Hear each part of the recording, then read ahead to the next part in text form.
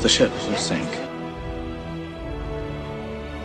In an hour or so, all this will be at the bottom of the Atlantic. But the ship can't sink. She's made of iron, sir. I assure you she can. And she will.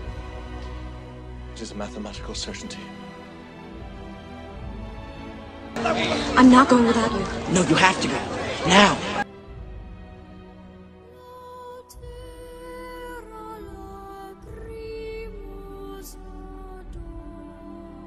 And get to a boat, quickly. Don't wait.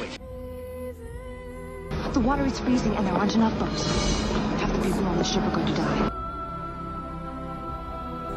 The china had never been used. The sheets had never been slept in. Titanic was called the ship of dreams. And it was. It really was.